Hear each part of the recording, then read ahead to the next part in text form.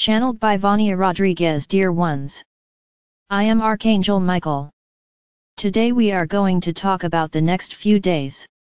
A lot is happening around your planet, around your galaxy, around the universe. Lots of energy. Many changes. Some energetic parameters of the Earth are being modified. You are receiving more and more light. What does that mean? You all have the divine spark in your hearts, that, even with all the negative feelings in their minds, it never goes away, because you are all part of the whole. And the all is the divine source that is omnipotent and omnipresent.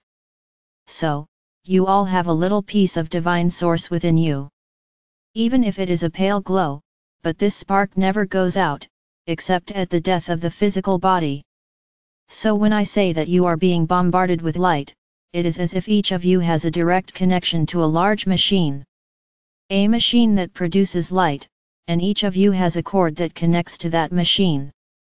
Some days we increase the intensity of the machine's production, and it sends more energy and more light to you, and that divine spark is bombarded. What is the objective? For those who already have an enlightened heart, the divine spark becomes increasingly greater. You increasingly feel like beings of light tied to the divine, with love. It seems that love explodes in your hearts and you have an immense need to expand and emanate this love. This is happening to hundreds, and thousands of you. All those who are awakened are shining like stars on your planet. There are many points of light, which are already visible to us above. Those whose sparks are almost extinguished receive this light. Yes, everyone has a turn. Everyone has the opportunity to believe in forgiveness, repentance, and believe that they can be a being of light who emanates love. No one is outside this process. Many, upon receiving this light, feel discomfort in their actions. They feel like they are doing something that is not right. And the change comes in such a strong way that they can slowly change. They are those who were led to the path of evil by the adverse circumstances of life, but who deep down never had a bad heart, they just chose the wrong side in a moment of desperation. Then these, many, repent and ask the divine to forgive them. And if this repentance is from the bottom of the heart, if he emanates a great violet light of transformation, this brother is forgiven, and becomes another one who emanates light. There are also those who have a luminous heart, but who have created a shell of anger, resentment, hatred, of thinking that nothing is good, that the world is rubbish, that no one is any good. They are people who criticize, who judge, who think they are better than others, because their opinions are the ones that have to prevail. What does light do?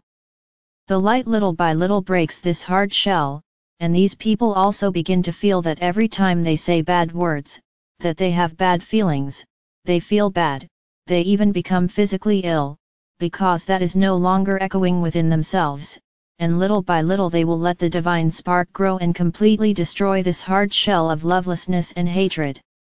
Now we have those in which this shell of evil has all the low vibrational feelings attached to the single core. So, this shell around the divine spark is immense and hard, it's hard as steel. Steel was a compound created, and it is one of the hardest on the surface of your planet, because even stones that are so hard can be destroyed with a good blow. So, these hearts with steel shells will never absorb the light, because they created this whole process over eons and eons, incarnations, and they can no longer live any other way. With each incarnation they choose to live in the same way and increasingly worse, because this energy of evil, of badness in their hearts, only increases, and the carapace only increases. Then, in these my brothers, the light will not penetrate. She will try, not to say that these brothers are not connected to the great machine, they are, but it would take many, many ages for the light to reach the divine spark, and for it to have their will. And that desire does not exist. In short, my brothers, much depends on your free will, because many may feel discomfort for change, but not want to change. I am like this and I want to stay like this and it will continue. It will be, as you say, rain in the wet. So my brothers, the light is reaching everyone equally, without distinction. There is no stronger or weaker ray. Everyone is receiving the same intensity. Now, the intensity with which this ray is absorbed, then, depends on the size of each one's divine spark. Brothers, the process has begun. In the next few days we will have the 11 or 11 portal, which is a perfect energetic portal for large calibrations, and a lot will happen with Gaia. Many will not notice, they will say that it is just another bunch of nonsense being said. Others will feel the energies, and will use all this beneficial energy that will be arriving for the benefit of themselves and others. Therefore, my brothers, always be ready. Don't think, I'll start this tomorrow, I'll get better tomorrow, tomorrow I accept, tomorrow I change. No, my brothers, the thought has to be, why didn't I change before, why didn't I accept the light before? Let my brothers, this light grow in your hearts, and you will see how good it will be to participate in this process. The process, my brothers, of ascension, will not happen in just 1, 2, or 3 days, as many are boasting out there. The process is long, because no one changes overnight. It's learning as if you went to school, and every day you learn something new, and then you passed the year or not. It's the same concept. You will pass the level or you will have to stay where you are until you pass.